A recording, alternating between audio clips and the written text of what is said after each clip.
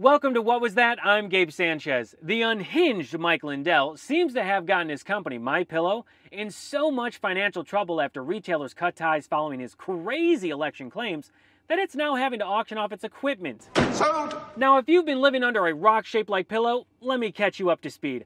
Mike Lindell, the self-proclaimed MyPillow guy and election denier extraordinaire, is back in the news. Except this time, it turns out his company MyPillow is having a bit of a rough time. You know, the company that claims to give you the best sleep of your life while simultaneously assaulting you with endless infomercials? Hello, I'm Mike Lindell, inventor of MyPillow. Thanks to your support, you've helped make MyPillow become one of the fastest growing companies in America. Over the last 12 years, you've helped MyPillow create thousands of jobs right here in the USA. Well, that commercial aged poorly. Oh, and don't worry, Mike Lindell's commercials only got more creepy as time went on. Looks like you're not sleeping well. Yeah, how did you know? Hey, Megan! What?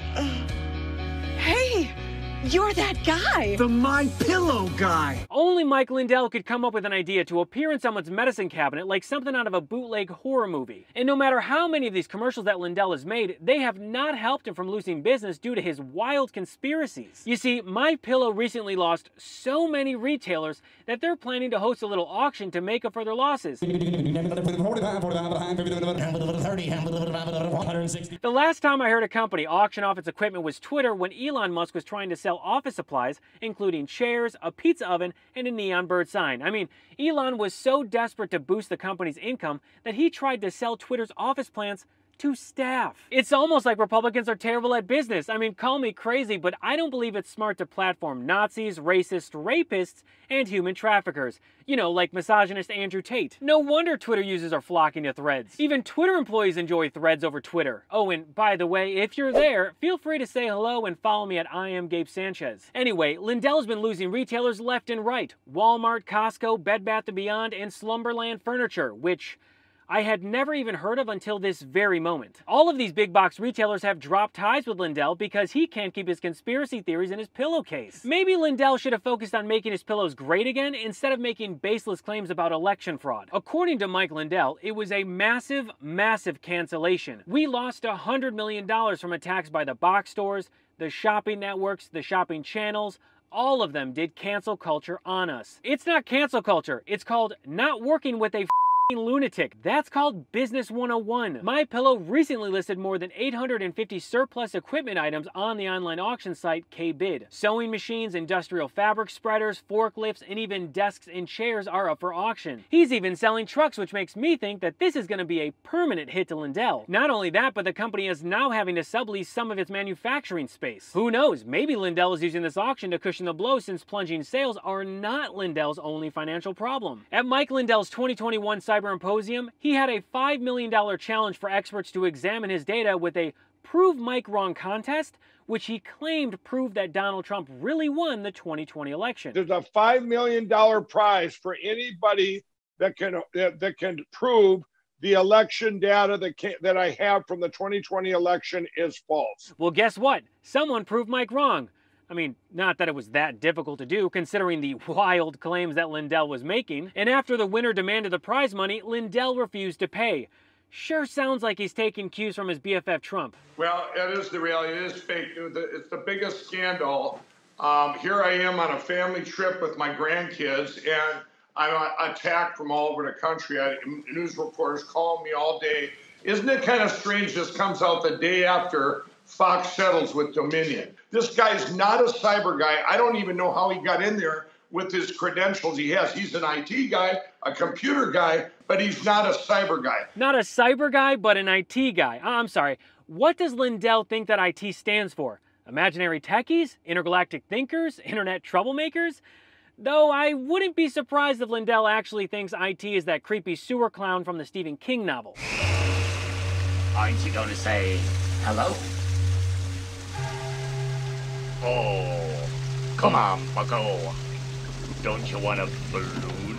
Regardless, the Prove Mike Wrong challenge ended up going to court, and surprise, surprise, Mike Lindell lost. Let's just start off here, right? He puts this challenge out there. He says that it would have to be arbitrated, and you take it all the way to the finish line. What's your reaction today when you find out you've been awarded $5 million from Mike Lindell. Well, Aaron, thanks for having me. And I think it was relief, not because I doubted my own findings. In fact, I never expected to be able to show that it was bogus data, because normally data analysis could take weeks or months, and I had 3 days. But the data was so obviously fake that I spent a few hours before I could show it was fake. I always worried, though. Mike Lindell has a lot of resources, a lot of money, and you never know. I think the court system generally, justice is served, but not always. And so I was never sure if I was going to be awarded the money. And more than the money, I really wanted the people, the public, to know what was going on. Well, and that's what you've accomplished. I mean, amazing. You'd say you'd think it would take you, could take you months, took you hours, essentially. Right. That's how difficult it was to debunk, to make the point. Mike Lindell, you just heard, he told CNN that this will end up in court. Do you think you'll ever get the $5 million that Lindell has been ordered to pay you? Unfortunately, I don't think so. It would be nice. And I don't think it's because of court. I think if he does go to court, if he does appeal, I think it's going to be thrown out. But unfortunately, I don't think he has a case against Dominion, or I should say Dominion has a great case against him. And Dominion, of course, is asking for, I think, $1.2 billion. And I don't think Lindell has that. So I think I'm afraid he's going to be out of money before I ever see my $5 million. He actually makes a pretty good point here, because based on the way that MyPillow is going, he may never see that $5 million. You'd think that if you're going to offer a $5 million prize, you'd better know what you're talking about and not be full of fluff. But no matter how many times Lindell is proven wrong, he continues to stand by his debunked claims, insisting that machines were used to steal the election. And we're doing a class action. Actually, I'm announcing it here. I announced it on my program. You all watch frankspeech.com? Keep watching.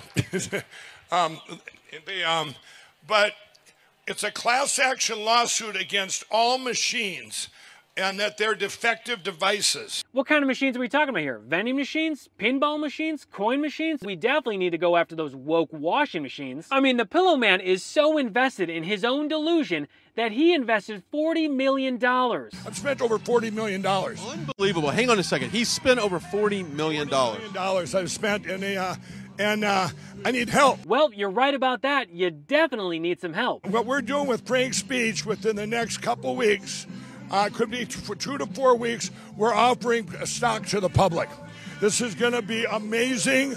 We're offering stock to the public. I want every person out there to have a little piece of the pie for our voice for this country. Seriously, the grift never stops with the GOP. Lindell even has plans to host an event in August detailing a new way to hold elections. So on top of the fact that Lindell is facing a $1.3 billion defamation suit from Dominion over his lies about the 2020 election, as well as MyPillow losing business because of said wild claims, Lindell decided that he's just going to double down by hosting an election summit. Lindell believes that his upcoming event, along with the evidence that he submitted to Dominion and Smartmatic in his cases, will lead to a cinematic ending like in My Cousin Vinny. What? Seriously, Mike Lindell thinks he has a chance to win his case against these two Utes. To what? What? Did you say Utes? Yeah, 2 Utes. Well, that's all from me today. If you want to support me as an independent creator and my other content, make sure to join my community at patreon.com/IamGabeSanchez. So until next episode, I'm Gabe Sanchez, and this has been What Was That?